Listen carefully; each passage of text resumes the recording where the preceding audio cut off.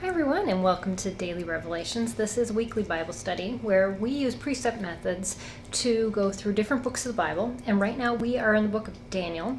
And this week we are starting out Daniel 8. And so if you download the planner, which is in the notes below, you can follow along with that lesson. Otherwise, just listen to me and kind of follow what I'm doing and open your Bible and do the same thing. That's what this encouragement is. I am not here to be your teacher. I am here to be your inspiration. So first, dive into Daniel 8. We're going to read this chapter through 7 times this week, once a day. And the first day, I ask you just read it.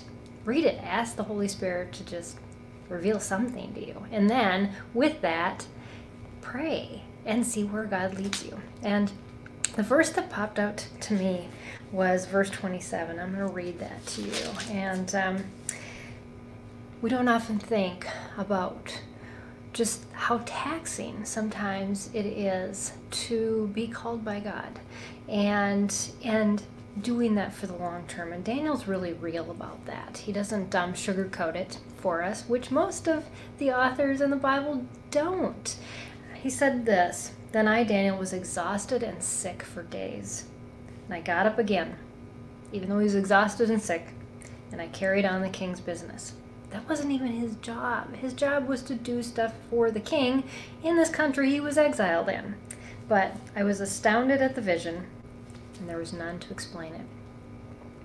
Here he was, and he was told in verse 26, the one before that, by the angel Gabriel, "Don't tell anyone. This is information for you alone." He's wearied and he's confused because there's no one to give explanation other than Gabriel to his vision, which was kind of described but not really. And then he's alone. And we find ourselves in those places too. And I know I found myself in that place a lot of times. And what do? And we keep going. That's what we do. It doesn't mean that God has forsaken us. It doesn't mean that he has forgotten us. It just means that sometimes we walk through these valleys. And it doesn't mean the valley is going to last forever, but they are places that we are going to go through. And we just have to realize it's part of the journey. So that's what I just want to encourage you on today. So I want you now to go read through Daniel 8 as your first read through.